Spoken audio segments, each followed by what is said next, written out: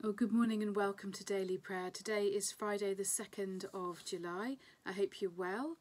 It's lovely that you can join me. Do comment, let me know that you're here. As always, we use a form of prayer written by the Reverend David Adam in his book, The Rhythm of Life. We'll use one of today's Bible readings and a reflection on that reading. On a Friday, the theme for prayer is the cross. And so as we gather, we pause and we pray. We adore you, O Christ, and we bless you, because by your holy cross you have redeemed the world. Jesus, Lamb of God, have mercy on us. Jesus, bearer of our sins, have mercy on us. Jesus, Redeemer of the world, grant us peace. And the psalm on a Friday is Psalm 31, Lord, make haste to deliver me. In you, O Lord, have I taken refuge. Let me never be put to shame. Deliver me in your righteousness. Incline your ear to me. Make haste to deliver me. Be my strong rock, a castle to keep me safe. For you are my crag and my stronghold. For the sake of your name, lead me and guide me. Take me out of the net they have secretly set for me, for you are my tower of strength. Into your hands I commend my spirit, for you have redeemed me. O Lord, O God of truth. Lord, make haste to deliver me. And today is our final extract from St. Paul's letter to the church in Rome, as we've reached chapter 16, and I'm going to begin at verse 1 of chapter 16. St. Paul says, I commend to you our sister Phoebe, a deacon of the church in Cenchrea. I ask you to receive her in the Lord in a way worthy of his people, and to give her any help she may need from you. For she has been the benefactor of many people, including me. Greet Priscilla and Aquila, my fellow workers in Christ Jesus. They risked their lives for me. Not only I, but all the churches of the Gentiles are grateful to them. Greet also the church that meets at their house. Greet my dear friend Epaenetus, who was the first convert to Christ in the province of Asia. Greet Mary, who worked very hard for you. Greet Andronicus and Junia, my fellow Jews, who have been in prison with me. They are outstanding among the apostles, and they were in Christ before I was. Greet Ampliatus, my dear friend in the Lord. Greet Urbanus, our fellow worker in Christ, and my dear friend Stachys. Greet Apelles, whose fidelity to Christ has stood the test. Greet those who belong to the household of Aristobulus. Greet Herodion, my fellow Jew. Greet those in the household of Narcissus who are in the Lord. Greet Tryphia and Tryphosa, those women who work hard in the Lord. Greet my dear friend Persis, another woman who has worked very hard in the Lord. Greet Rufus, chosen in the Lord, and his mother, who has been a mother to me too. Greet Acentricus, Phlegon, Hermes, Patrobus, Hermas, and the other brothers and sisters with them.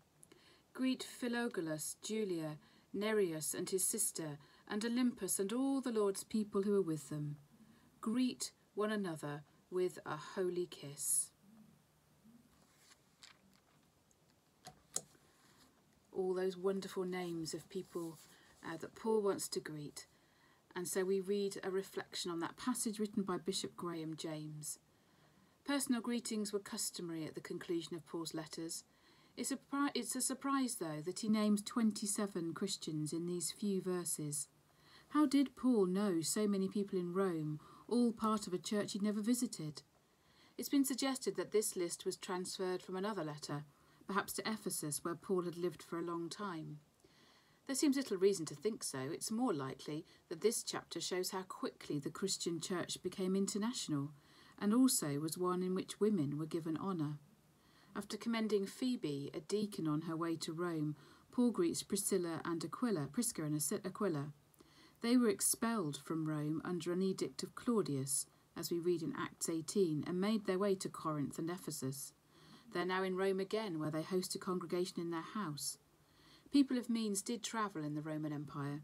Christians could do so without substantial means, since they would find a community to receive and support them in the major centres. Paul greets everyone here as part of the same family, members one of another in the body of Christ. Our allegiance to local church congregations may be narrower than the breadth of belonging demonstrated here. In these greetings we see how quickly the Church of God transcended boundaries of gender, background and location. Would the same be said of the churches to which we belong today? That challenge that we are part of the body of Christ.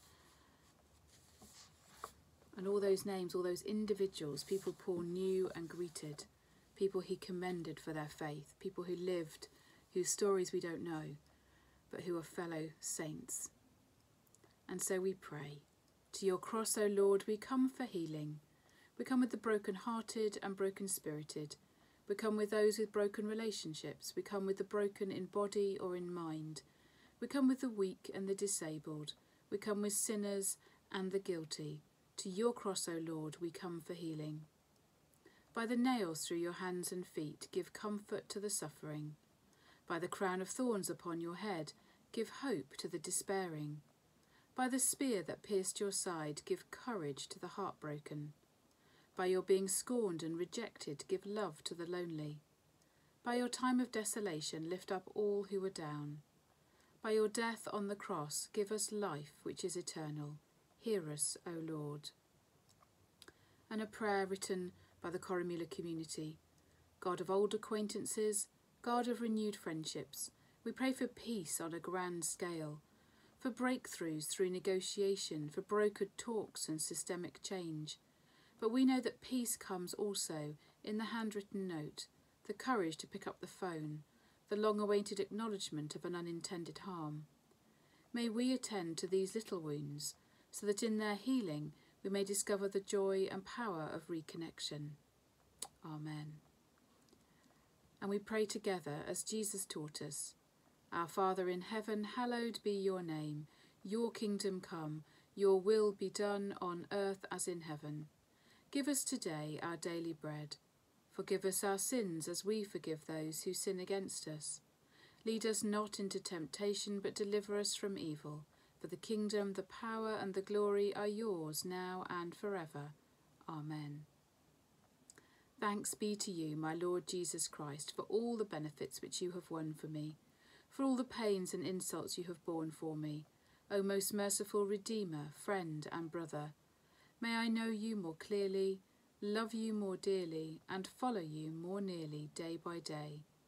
And so, Lord, by your passion protect us, by your wounds heal us, by your death raise us up, and bring us to life eternal.